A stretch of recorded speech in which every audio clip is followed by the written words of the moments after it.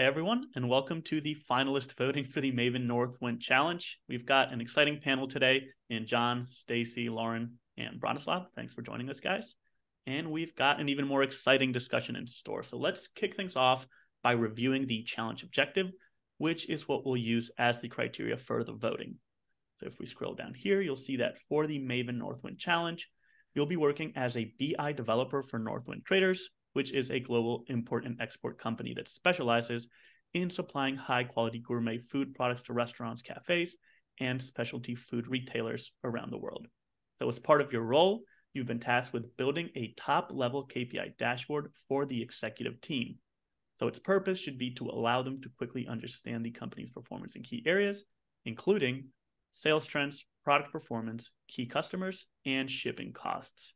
So this is what we'll be looking for as we evaluate these entries.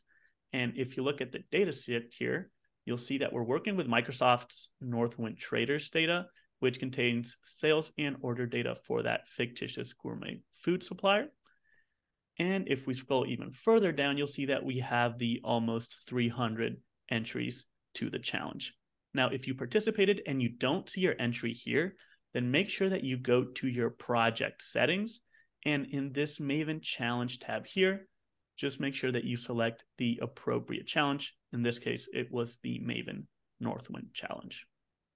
Now, we've already got a list of the 5 finalists that we're going to be evaluating today, but I'd also like to call out some honorable mentions. So first up, we have David Rasala, who had some of the best use cases for KPI cards that we saw, and you can quickly see those right here. We also have Adolfo Hernandez, who had a similar approach, but actually took it one step further, because if you click into any one of these top KPI cards, then that actually filters and drills down into the report so you can see more details. Now, Cornelius Idoko had a ton of useful insights that he packed into his dashboard, and he actually broke those down into the areas of interest and then provided some recommendations after that. And finally, Maximiliano Lafosse showcased some really solid design skills and kept the focus on just a handful of relevant metrics for the executives, again, in the sales, products, key customers, and the shipping costs. So those are the honorable mentions for the Maven Northwind Challenge. Now let's dig into the 5 finalists, starting with Kurt McDonald. So it's my pleasure to do a talk through of Kurt's submission. And I actually want to begin by scrolling down and talking about the About section that Kurt's included for the project. And in particular, this text that's highlighted here. Because what I really appreciate is Kurt begins by outlining an important thought process that has helped inform the rest of the dashboard. First, identifying who this dashboard is for, and based on that, how they would want to interact with it. So I won't go through and read all of it, but you might want to go back and take a look. But key things Kurt identified is that based on past experience creating dashboards for an executive level, the ask is often for a single page report. And that means not a lot of extra clicking or drill throughs or slicers. And so the way this is written, and then that direct connection to how we see it in the final product, it feels like this thought process happened very early in Kurt's development process. So a strong connection here to a foundational principle we talk about in the data analyst workflow about beginning with envisioning the end user and what they need. So really great stuff here. So moving up to the dashboard, I actually have an expanded copy for us to look at. I think what we can see here is that thought process Kurt used has translated into a very clean design aesthetic. Along the left-hand side, we have a panel that has year-to-date values reported for some really high-level KPI metrics. And the remainder of the space is equally divided into 4 quadrants. And each one of those is assigned to one of the 4 key performance areas that were asked for in the prompt. So things that are working really well for me here in this example is first, the choice to simplify within each of these panels. And I know it's a really hard choice, whether it's just editing down to a few key indicators, or as Kurt has done here, trying to select one visual in each quadrant. But I just wanted to acknowledge and appreciate that, like in striving for that, it's striving for that at-a-glance pulse for what's happening at Northwind Traders. The second thing that's working really well for me here is the use of descriptive titles to provide context. Now, in 3 out of 4 of the quadrants, we have either a full sentence or some type of comparator that helps the viewer understand what they're seeing in the visual and helps make sure that we're taking away that key message that is trying to be communicated. And so these things combine really well for me in this visual here in the upper left quadrant, where Kurt is talking about current year sales trends. What I like is that it's really easy for me to, at a glance, compare the current month, with what has happened in the previous month, or what happened in the last year. And when I mouse over, I get this great little tooltip that gives me that additional information down to the dollar, and again, that context of how much of a percent increase. So really great stuff here. Now, moving over to the shipping costs one, I think there are a few things here that might help support me as a viewer to really get to the gold that's in this visual. First of all, it was a little bit hard for me to immediately understand what was the difference that was trying to be communicated in the appearance of each of these bubbles. But I went down into the About section, and Kurt was able to explain that the larger the bubble, the higher the average shipping cost per unit. And actually, if I follow the instruction to use the tooltip and mouse over top of it, I get this great information about where cost and quantity are subdivided by shipping type. So this is a really great insight and seems to have an awesome actionable path forward. So for example, for this one, for Ireland, could we switch over more of our shipments to Speedy Express, or maybe all of them to reduce costs? So I really like where this is going in terms of driving improvement, but I think some refinement in the visual here would help reduce the risk of this being missed by someone who's having that at a glance review.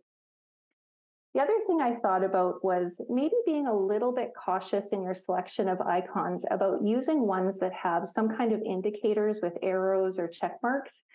Now, it's a little bit, I think, that I'm getting used to having things update dynamically. So if those arrows are indicating an upward trend, but currently we don't have it, it could be out of sync. So these ones all match right now, but keep in mind that there could be a bit of a disconnect there. And usually, I'm always for saying if you put in an acronym to make sure that you spell out what it means. I had to look this one up. IFOT means delivery in full on time. But actually, I think in this case, for an executive level summary, this is exactly the type of shorthand that they're looking for. And they're used to seeing this kind of acronym and wouldn't want all that text. So it's almost like the exception that proves the rule for me. So overall, a really strong submission here, Kurt. And thanks for letting me give a talk through of your great work. All right, great. Yeah, so I'll talk about Alexander.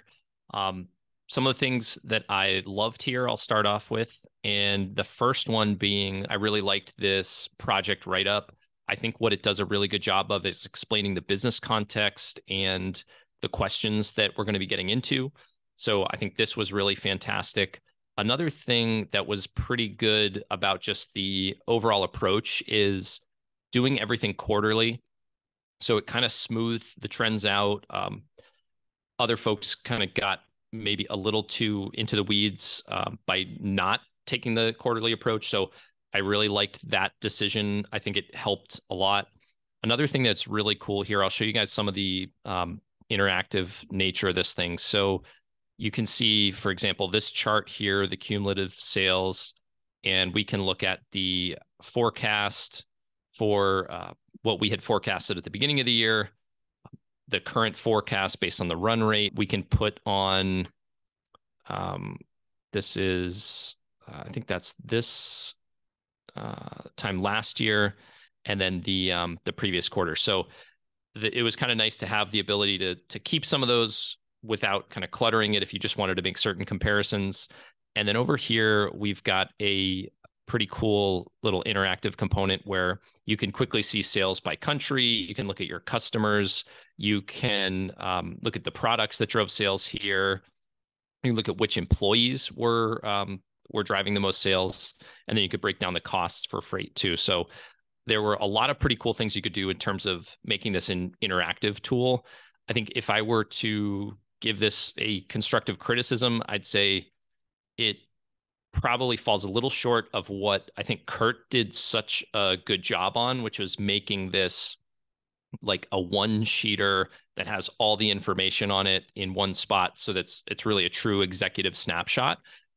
This one kind of felt a little more like a tool to dive into, to slice and dice, like an analyst might use, or somebody who wants to be playing with the data might use. But overall, I thought this was a really good execution, great entry, Alexander.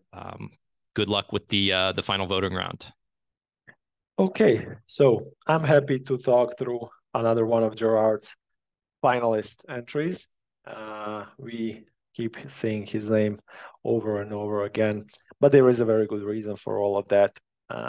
As usual, he's about this project section is very well built. It's really long. It's really detailed. There is no possible way we can go through all of this, but I do want to point out two things. So this philosophy and approach piece, it's very important because here is where he sets the scope of what he's going to do. So he focuses on 2015 only, and he explains it by way of putting weight on the more recent period, which actually, if you think about it, is a really real world scenario. So we have a couple of years of data here.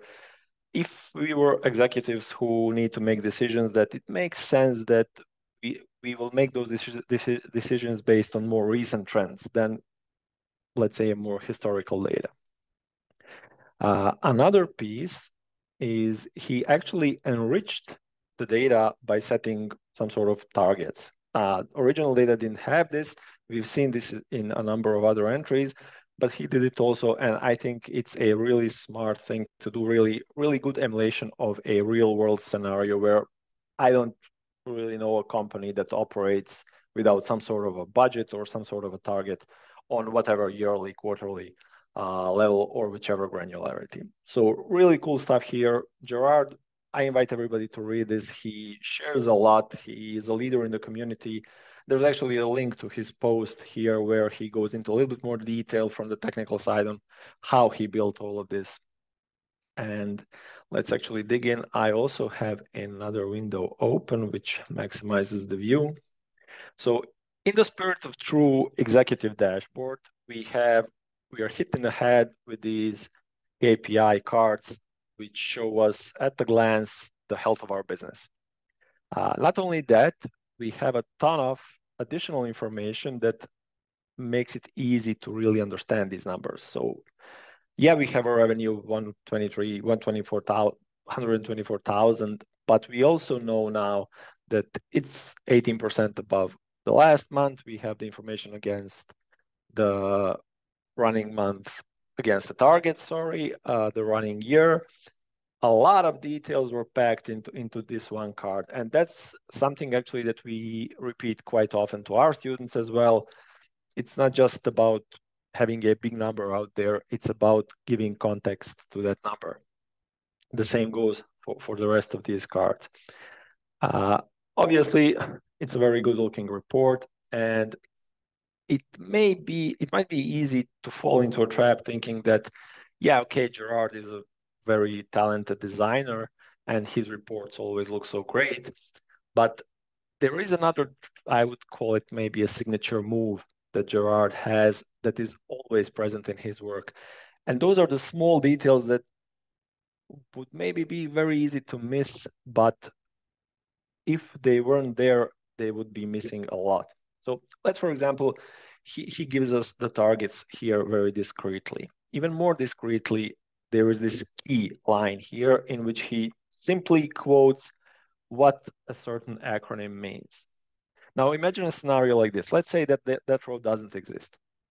It's still a beautiful report, right? It still looks the same. You wouldn't even notice that it's missing. But now you have to all of a sudden think what all of those acronyms mean and spend a ton of time trying to decipher what those numbers are.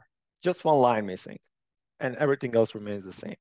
And those kinds of details, I have another example actually. You have here probably the most discrete line of them all, hover for tooltips on reading visuals. If I hover over here, I actually get an instruction on how to read each one of these charts. And these are the details that, all the design aside, that's what adds a ton of value, and that's what Gerard does consistently over and over again. You could argue about some of the execution choices, and I'm going to in a minute, but these details are ever present. I would actually call them his signature move. Another very cool detail that falls under the same bucket. Let's say if you notice these KPI cards, sorry, they're all time series analysis. So we have January, February, March. But here he starts with line charts and then switches to bar charts. So why? Line charts here make sense only because of the target revenue. We don't have any data values, data points. We don't have any axes with any kind of scale. So if you remove the target line, then the whole thing is useless. But moving over to the customers and products, because these are more granular and they don't have a target of their own, now the line chart doesn't make any sense at all. So he switches to bar charts because he wants to show the relative difference across time. Granted, he could have used the line chart, but then he would have to have some sort of an axis or something to complete that picture where he's showing this data. So these kind of tips and tricks are always in his work if you look close enough. My one problem, actually my two problems here are the expansion in the bottom part of his report. In his defense, he does share that he wanted to test out some new visuals. So he was playing with some new tools, and it's an educational thing. I congratulate it. However, I think these are a little bit more complex, just from the fact that this should be an executive dashboard. I don't think that we should really have a tooltip that has to teach us how to read it. If I'm sitting as an executive across the room and viewing this on a huge screen, then I may not have the opportunity to look into how to read the visual. That's one thing. Another thing is he switches the styles. So as we move through the KPIs, we have to obviously change our mindset because different KPIs are interpreted differently, right? So if I then have to figure out every time a new chart type for a new KPI, it can get confusing. He does a great job. I mean, the tooltips are great. And when you spend some time to figure these out, they complete the work, they do the work, they work just fine. I just think that this second part of his report could benefit from having a standardized type of a visual, which the numbers support, and I think that this is possible. Other than that, it's really just a brilliant entry. All right. So I am really excited to be able to talk about Marieline's entry to this challenge. She is another very well-known contestant, very well-known name within our Maven community, and she's here with a really great entry. So I'm really kind of pumped to go through it. Starting with this project section, I think that Marieline did something really smart here, and she really used this about in a smart way. She kind of touched on exactly what she wanted to do in terms of building her dashboard. She went through the purposes for it, and kind of called out exactly why she was making the choices she wanted to make. So for instance, she said that she was only focusing on the last completed month, which was April of 2015. So really looking at that as her focus for this dashboard. And she kind of talked a lot about how, this was meant to be for executives at the company, and she wanted to make sure that it was appropriate for that use. I also really loved that, in her about section, she sort of talked about how if this was used in a real world day-to-day kind of scenario, this is how she might change it. In addition to that, she kind of walked us through exactly what she did in terms of data manipulation, which I really appreciated. She added a couple of columns to her orders table specifically to talk about if an order was either ordered too late or shipped too late, so that she was able to use that in her visuals later. And then she also sort of talked about her actual analysis, why she chose the KPIs that she did, and just, how she went about using the information she had. She also gave us this really great image. So in the actual embedded dashboard, the Azure map is not supported. So she kind of wanted to give us the insight into this is what this would look like in the dashboard if that embed had worked. But I liked the fact that she kind of called this out and she gave us an idea of what the use for this map would be and how she would plan on kind of having that as an additional, thing that people could use to look at. And then kind of going into the actual dashboard, which I too have in a different screen, I think that this visualization did exactly what we asked for in terms of the challenge. We, at one glance, very quickly see exactly what the company's performance is in terms of sales, the discounts, the freight charges, the number of orders, and then the number of orders or the percent of orders that were shipped too late. I like that the 5 KPIs that she focused on, these 5 here, were obviously very clearly laid out. But on top of that, I also really appreciated the fact that, again, at one glance, you very quickly see, okay, the net sales number is a positive. It's green, it's positive. The freight number is in red. That indicates that it is not going in the way we'd like to see it going. So that use of color, I felt like, was really great, and just kind of like what Bronislav was talking about. If this is across the room on a big board, somebody's going to look at that and know exactly what those 2 numbers mean and how they are compared to, if it was good or if it could be better.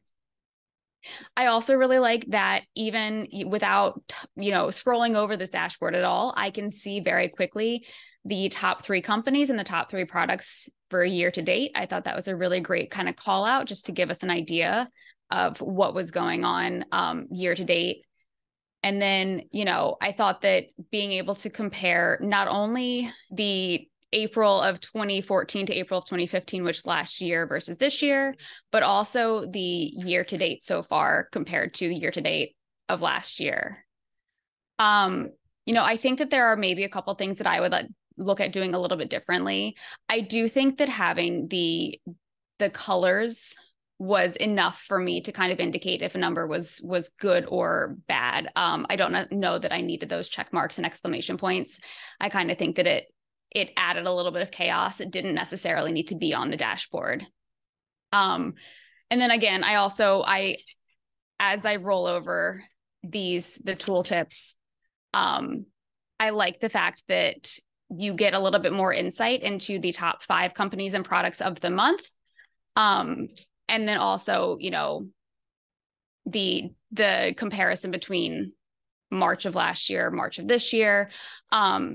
I will say that this in the ship too late kind of threw me off a little bit, just because I assumed that the February of this year did not have any orders that were shipped too late. And so this gap in the line threw me a little bit. And then the other thing that I really, nitpicking at this point really is the bar charts are labeled as top 5, but obviously in the situation, there's not a top 5. So maybe thinking about like updating that to be dynamic would be something that you could add at some point in the future. And then, I do want to mention that Marjolein did a couple of other kind of drill down analyses. And I imagine that these would kind of be used more for like VPs or managers who needed a little bit more insight into specific details. But with that not necessarily being the prompt, I chose not to really focus a lot of time in that area.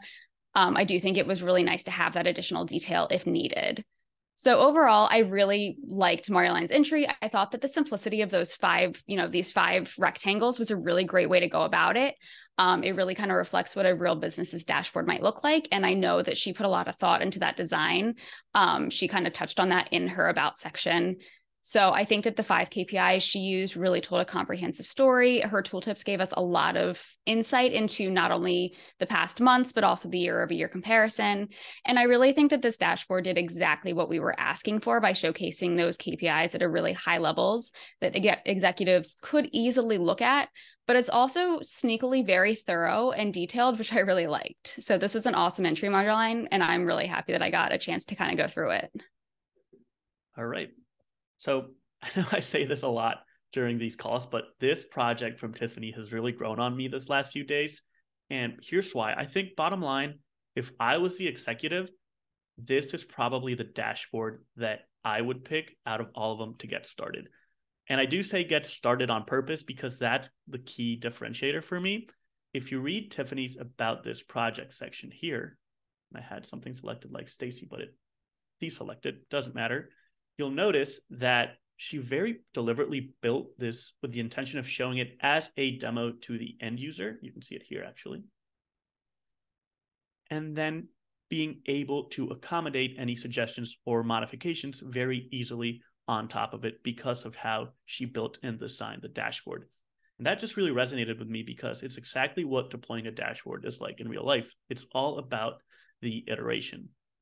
But the key, of course, is a good foundation. And I think that she does have that here. We've got the 4 main areas that we want to focus on. So we've got sales, shipping, customers, and products.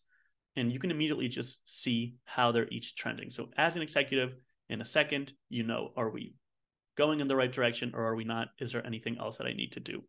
One thing that I will say is a bit misleading is that shipping trending upwards isn't something you want. And at first glance, you might think that all of these metrics are good.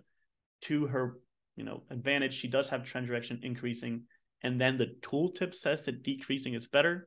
One of my first kind of adjustments I'd make is probably to use color and maybe the trend line to indicate whether the trend direction is good or bad. And then we can kind of save some space here.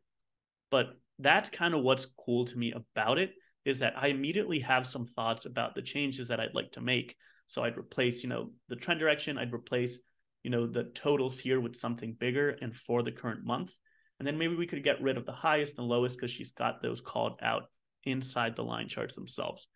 And what kind of just made this so cool for me is that all of a sudden what would normally be my negative critique of the dashboard has actually turned into a concrete list of next steps to improve it. Granted, the same can be said for any dashboard, but this was just so deliberate in its design and it works so naturally that I kind of just love it. So again, I think for me, this is the best starting point. Maybe not exactly what we were looking for in the challenge. Maybe we want anything that's closest to the finished product. But I think if I were the executive, this is the one I'd pick. And I think with a few iterations, this would be working perfectly with the purpose that I intended for it to have. So for anyone that wants to see a good example of how to begin to tailor a dashboard specifically to their end user, I'd really suggest taking a closer look at Tiffany's and especially reading her about this project section in which she kind of walks through what she was thinking as she took these decisions. But that's all the finalists. Now, before we move on to the selection process, I just want to quickly recap the challenge prompt and criteria. So again, we're looking for the best top level KPI dashboard built specifically for executives, and we're judging it in terms of a complete project. So every element in the project page takes a part. We're not just looking at the dashboard. So having said that, does anyone have any strong initial preferences? I have to say that Tiffany was one of my favorites too. Apart from I would call it a lack in maybe emphasizing certain values, but I actually almost skipped the part where she mentioned that this is an initial work, which makes this an even stronger case. I just like the fact that it's so clear and it's so easy to understand the health of the business from it. I don't even agree with a shipping being a negative thing if it goes up. One of the things, shipping could be going up simply because we are selling more stuff and therefore we have to pay for more freight. So it's not necessarily one recommendation there would be to somehow normalize either by cost per unit or whatever other measure that makes it an apples to apples comparison. And then we can see if the freight is really going up or not. Other than that, my only beef with it was that I had hoped for some sort of emphasis on some key values, as it is a little bit difficult to read through all of that and just select what is the most important piece to look at. But apart from that, it's a one pager. It's just, I would even get rid of the slicers on the left-hand side. It's so simple. You have the tooltips. You absolutely don't have to use them. It just works as it is. So I don't know. For me, it is one of my favorites. I would endorse it. And just to be fair, this is shipping cost per order. So she did normalize, and the trending upward would mean that we're spending more. Granted, maybe the orders are bigger, and she actually mentions that as well, in that there's, so per order instead of total shipping for that same reason that you mentioned. And they also have a proportion of shipping costs per order as a backup, in case that's what the executives would prefer. So again, a lot of thought behind every kind of decision here. But that's enough about me and Tiffany. I'm curious to hear any other thoughts from you guys on some of the other entries. I'd throw Kurt's name in the ring as a really solid executive overview. I think that was a great one. And then I think Gerard's looked pretty fantastic too. Kind of hard to not include that one. Those would be the ones that I would advocate for.